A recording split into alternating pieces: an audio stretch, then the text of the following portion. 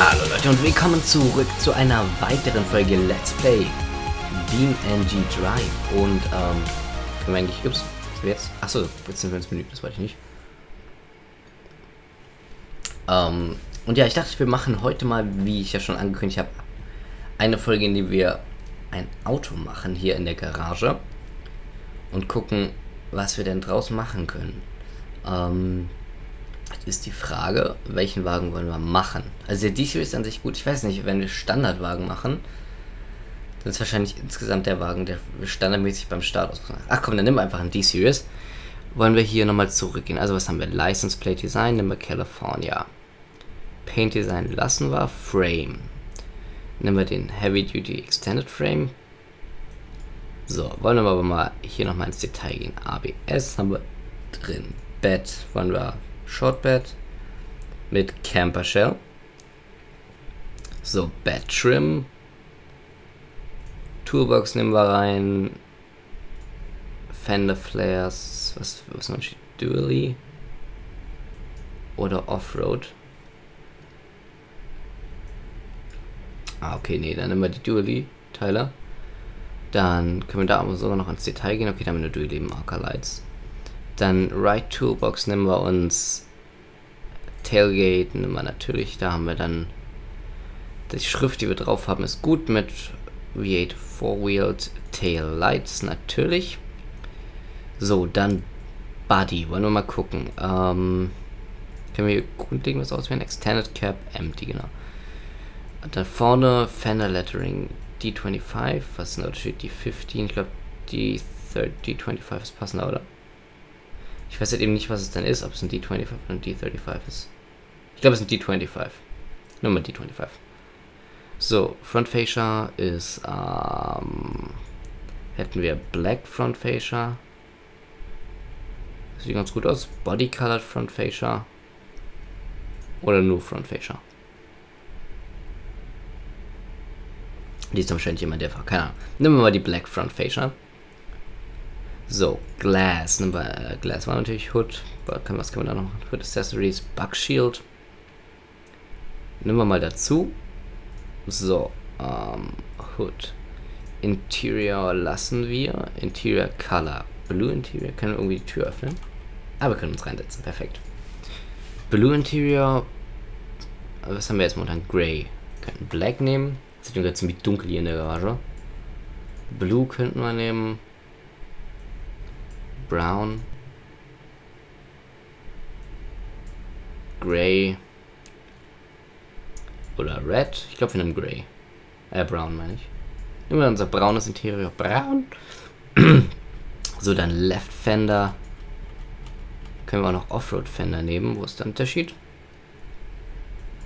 Der hat dann so kleine Sachen dazu, wie auch immer die heißen. Front Door ist klar. Mirror, Heavy Duty. Left Mirror. Nehmen wir den Heavy Duty Mirror. Machen wir so einen richtig schicken Truck draus. So. Left Rear Door. Genau. Lightbar könnten wir können wir eine Amber Lightbar oder eine Police Lightbar drauf machen. Aber ich glaube, wir lassen es lieber weg, oder? Oder wollen wir eine Lightbar drauf haben?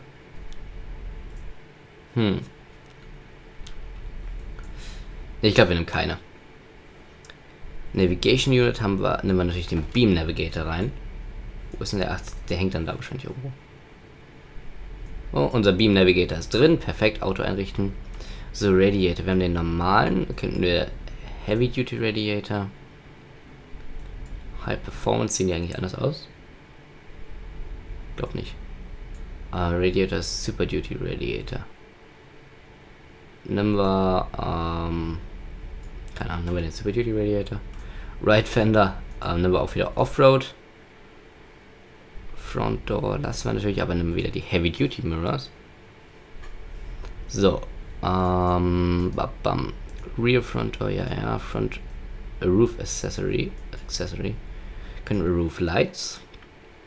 Hätten wir dann genau die hier oben oder Roof Rack? Nehmen wir die Roof Lights. Haben wir ein bisschen irgendwas Running Board. Was ist das denn dann? Ah, hier unten, okay.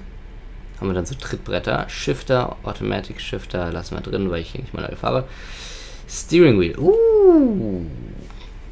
Was haben wir denn momentan drin? Anita Corsa Racing Wheel. Sehe ich da eigentlich was? Ich sehe keine Veränderung.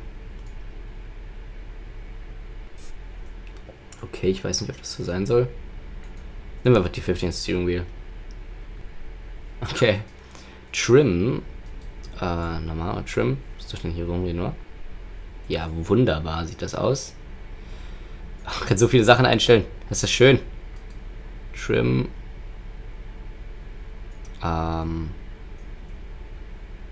Wo sind wir jetzt? Sind wir ganz unten? Okay, wir sind ganz unten. So, können wir noch mehr einstellen. Body, Engine.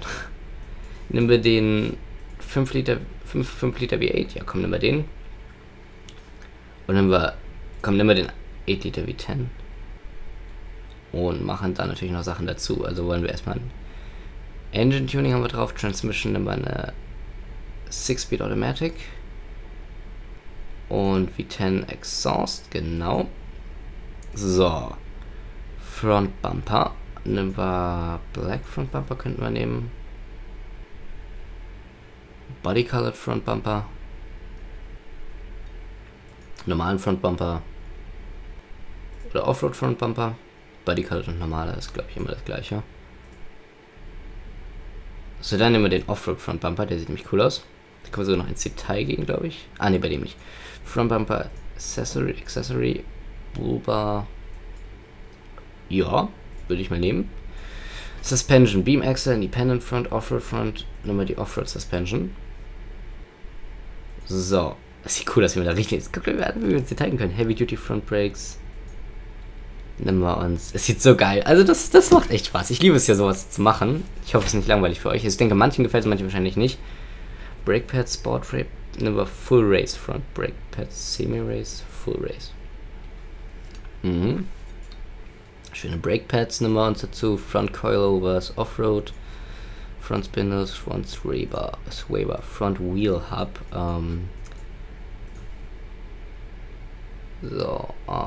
Also was wollen wir? Können wir Empty nehmen? Das dürfte dann nicht gut sehen. Genau.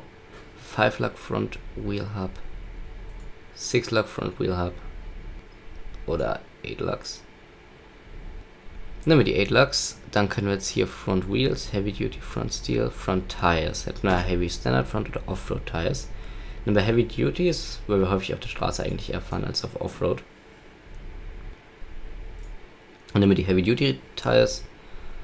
So, dann. Wir können uns einfach unseren perfekten Wagen zusammen. Das ist so geil.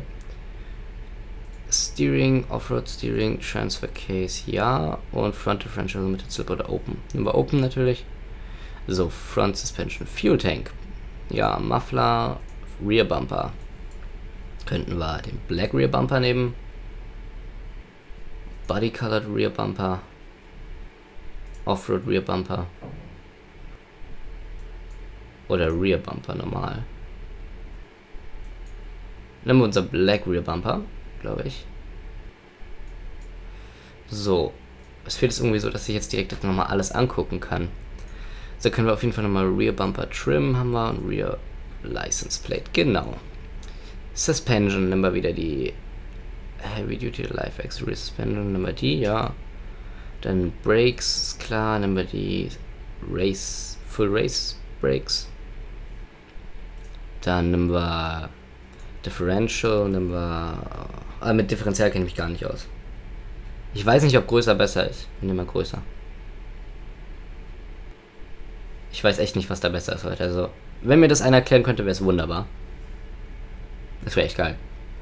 Rear Shocks, nehmen wir die Offroad Rear Shocks. Weil wir schon häufiger mal wieder was mitkriegen. So wie ich fahre. Rear Spindles, Rear Springs, nehmen wir die Offroad Rear Leaf Springs. Und die. Ups, alles okay?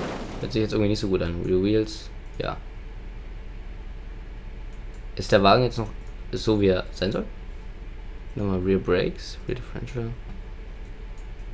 Okay, hört sich wieder. Also, es hört sich nicht so gut an, aber ich glaube, alles okay. So, Spare Tire nehmen wir uns mit. Tow Hitch wollen wir natürlich dran haben. So, dann Haben wir alles? Ich glaube, wir haben alles, oder? Ja. Dann haben wir unseren D15. Jetzt wollen wir natürlich noch eine schicke Farbe. Oder eigentlich Silber ist gut, oder? Silber sieht gut aus. Und dann wollen wir uns den jetzt... Vehicle Config, Vehicle Selector, Set as Default Vehicle. Boah, wie es wackelt vom Motor. Und jetzt können wir hier Vehicle Config, Save and Load. Achso, da können wir jetzt dem Namen geben. GCG. GCG. Save. Okay. Achso, dann können wir jetzt auch alles laden. Und jetzt will ich nur noch mal kurz... Haben wir perfekt eine Folge für gebraucht. Also schreibt mal in die Kommentare, ob ihr das mit mehreren Fahrzeugen sehen wollt oder nicht, weil ich denke, für viele ist das wahrscheinlich langweilig, aber ich wollte es mal ausprobieren. Sollte ich... Oh, 60 FPS. Und das wollte ich natürlich mit euch machen. Gehen wir mal kurz auf die Gridmap und probieren es da nochmal aus.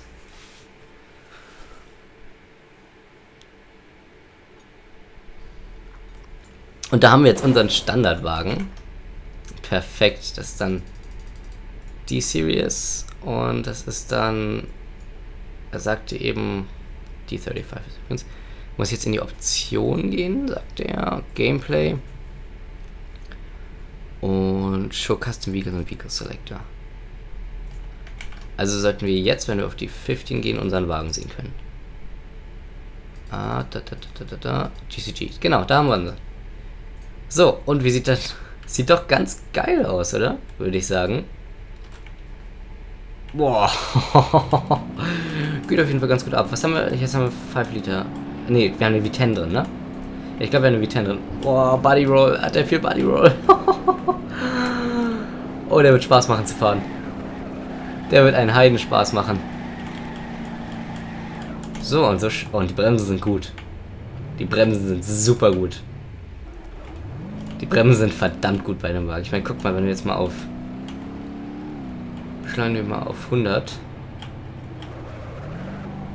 So, falls wir noch schaffen. Dann sind wir einfach mal hier. Es war ein bisschen mehr als 100. Und wir haben nur von hier bis hier gebraucht. Also ein bisschen dahinter. Also vielleicht von hier bis hier mit 102. Das ist verdammt gut.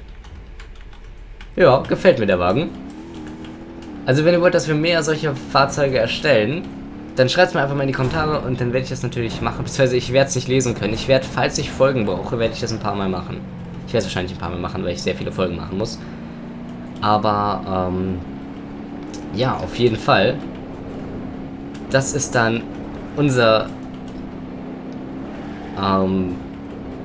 ja, die 15. Ich bedanke mich für das Tschüss, bis zum nächsten Mal bei GCG. Ciao.